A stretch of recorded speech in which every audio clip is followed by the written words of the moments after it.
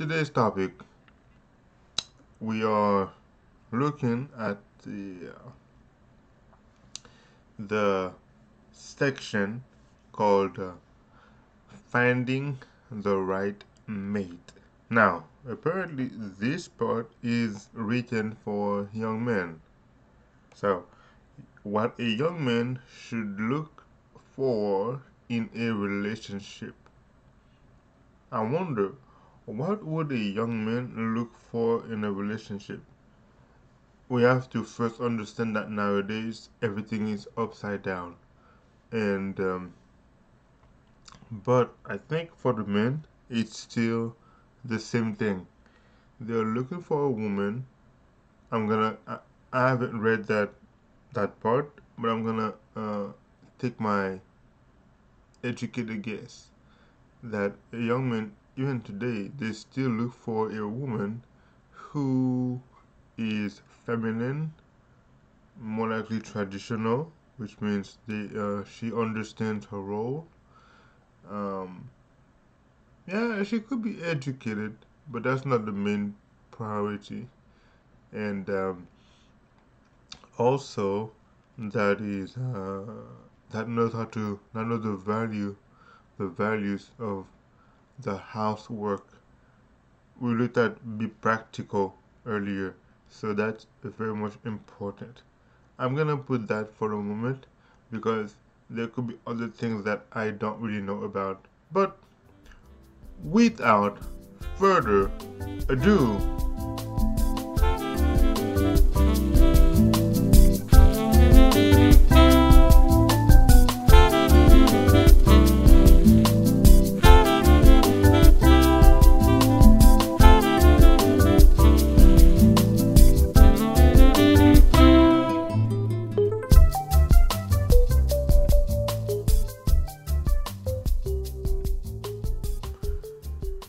let a young man seek one to stand by his side who is fitted to bear her share of life's burdens, one whose influence will ennoble and refine him, and who will make him happy in her love. LYL 20.1. Well, okay, so the first thing that we should look for as a young man is to find a woman to stand by our side. Nowadays, the woman is the one who wants a man to stand by her side instead of her standing by his side, which is backward. And usually they don't. They want to make. I watched a video the other day from a guy. His name is Kevin Samuel, and the lady was talking about, oh, she's making 70,000 a year, maybe something like that, and she wouldn't mind finding a guy who makes less than she does, but still she does not want to have the even a 50-50 load of the share of the household. And I'm thinking, wow, they want they want to make more money, but they don't want to take as much responsibility as the man when it comes to spending money. Red flags. We have to look for those red flags. And now it's very important that when you are with a woman, that she wants to lift you up, because the moment you are lifted up, she's also lifted up. But if she is lifted up, it doesn't mean you get lifted up. I heard that analogy one time. If you're a king, as a man, if you're a king and you marry a woman, she becomes queen. But if she's a queen and she marries you as a man, you become the queen's husband. That's interesting. But let's move on. Oh, did you notice that nothing here is about her? It's she wants to make him happy. But nowadays the woman wants everything to be about her. It's I wanna be. He has to make me. He has to make me. It's me, me, me. Instead of what can I do to make him happy. It's backward now. So this is very important to understand that you want to find a wife or a woman who wants to make you happy while you are making her happy. It's supposed to be selfless, not selfish. Okay, a prudent wife is from the Lord.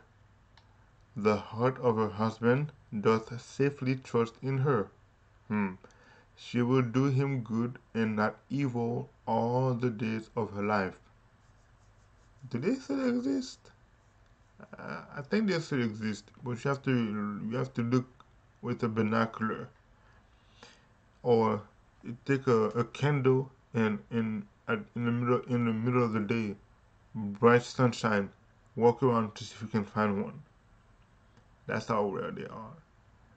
She openeth her mouth with wisdom, and in her tongue is the law of kindness. She looketh well to the ways of her household, and eateth not the bread of idleness. Her children arise up and call her blessed, her husband also, and he praiseth her. Many daughters have done virtuously, but thou excellest them all.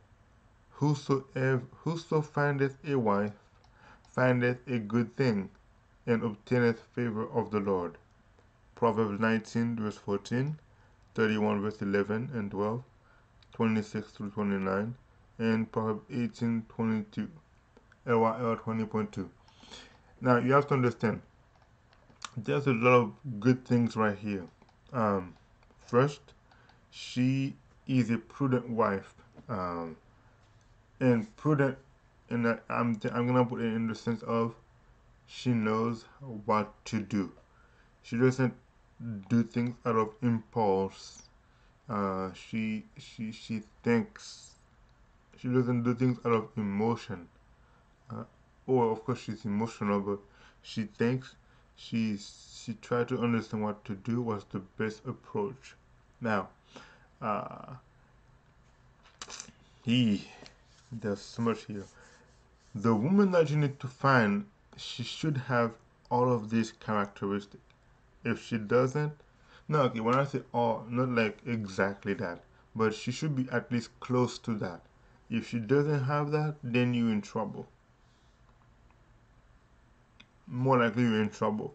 Um, Look at, I made a video the other day on the wife swap, where you had a feminist, the black lady, and the traditional one, the white lady. And that white lady was saying her kids should be helping her around the house, in the kitchen, cleaning, and having her cooking. And we did see that in the other video called Be Practical. What's interesting is here, that wife that you should be looking for, she looketh well to the ways of her household, and eateth not the bread of idleness. So you see, being idle is not just about you, it's also about who's around you. The Remember in that video, the black lady, she said she carries the load of the whole household, and that white lady, which is the traditional one, said, well, no, she should have the children help around, because the children, they are being idle.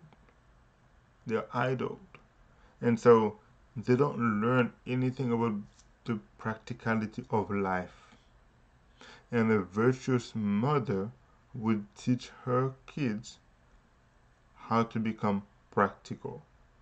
I learned that from my dad since I was 10 years old, and it's been a blessing to me. Now, here's the thing. Many people like to quote, whoso findeth a wife findeth a good thing and obtaineth favor of the Lord.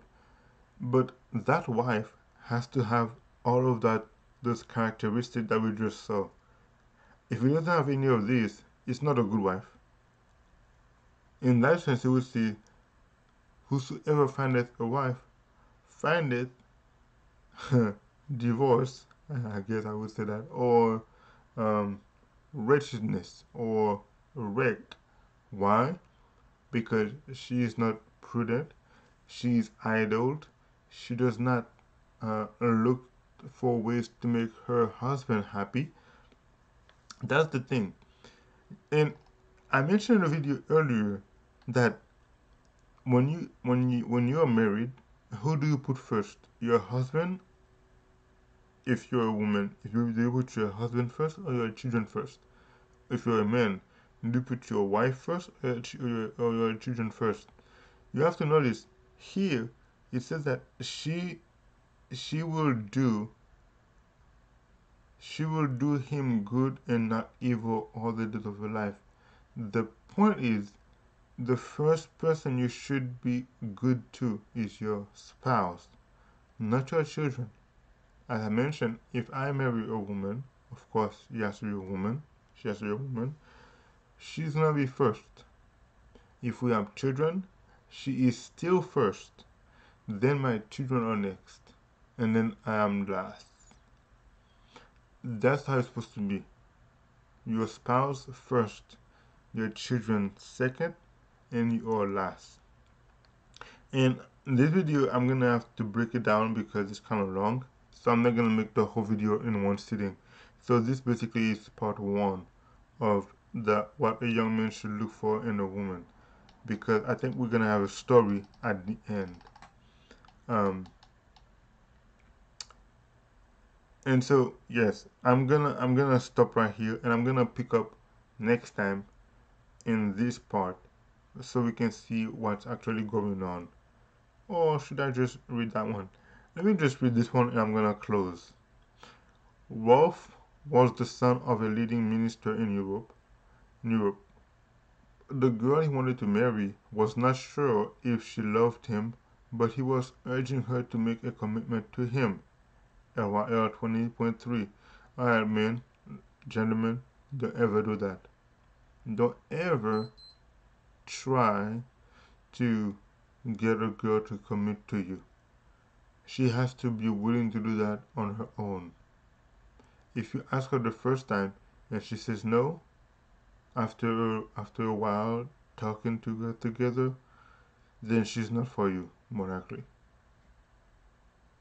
Yes, I know they might play hard to get and all these things, but there's a moment where she would have already made her decision to be with you. If she hasn't, move on. So, I'm gonna stop right here. That's it for today. This was Mario Michel. I hope to see you guys again. Until then,